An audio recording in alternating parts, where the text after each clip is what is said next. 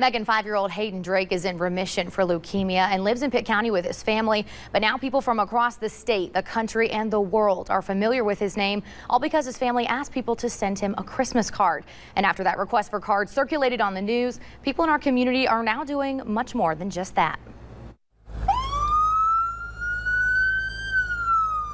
For many people, the sound of sirens and the sight of flashing lights and law enforcement officials can be worrisome. But for 5-year-old Hayden Drake and his parents, these officers come bearing gifts.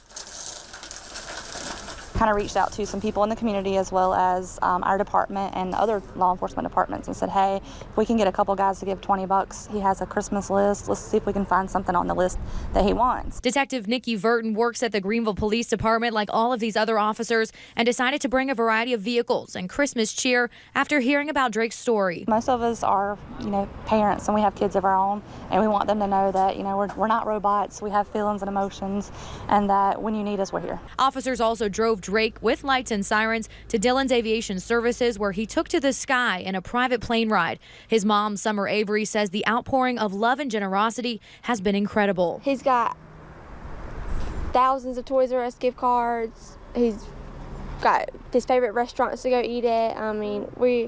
It was like a financial struggle, to... Something's coming. After chemo, he'd be hungry, and we had to stop and get him something to eat. And so now that's something we don't have to worry about. And what started with a simple request for Christmas cards has turned into boxes and crates full of mail. We got 10 cards in the mail, and all of a sudden we got 500 cards in the mail. And now, like I said, we're over 2,000. Way over 2,000. Avery says they even bought this scratch-off map to keep track of all the states and countries they've received mail from, including Canada and Germany.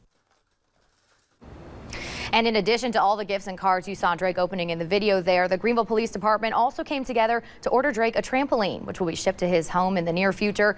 And many of those officers that took the time to visit his house and escort him to the airport aren't even working today. They just wanted to show up in their uniforms to let Drake know he has their support. Megan.